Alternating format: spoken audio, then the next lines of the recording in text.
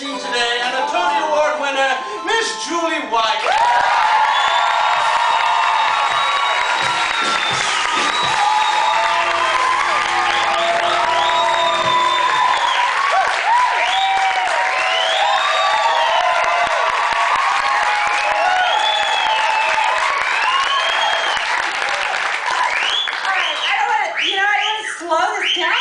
It's like too fun, but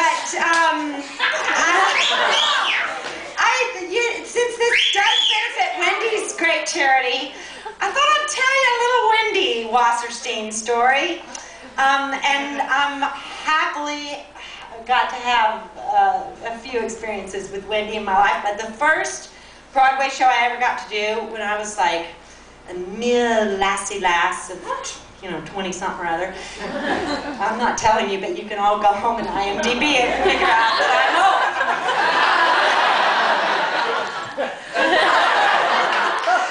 But I was in the Heidi Chronicles, and I replaced Anne Lang.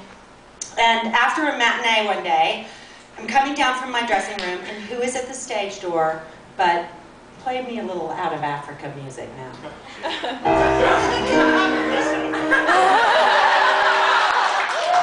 Wow, that's not it. What is it? We can all sing it. Yeah. Come on, somebody knows it. The Out of Africa, the train's going across. She's got her China and her Maasai dude. These are my Kikuyu. There she was, Meryl Streep, with some assorted blonde children. And I was like, because she was Meryl Streep even way back then. It was like, oh no,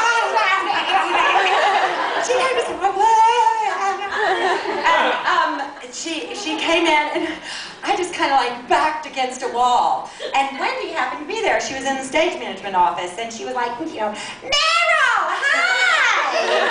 And Meryl,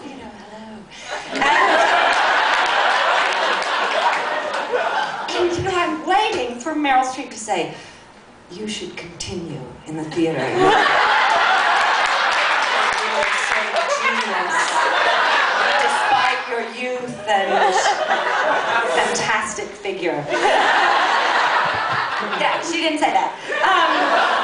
Instead, Wendy said, oh, I didn't know you were here. And Meryl said, I wasn't, but Mamie really needs to use the bathroom.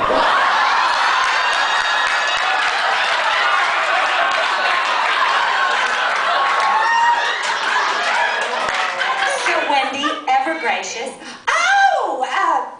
Roy, can Meryl and the kids use the bathroom? So they go into the stage management, and then off they go. I've stayed glued to the wall, just watching her pass back and forth like she did in that train, Kenya.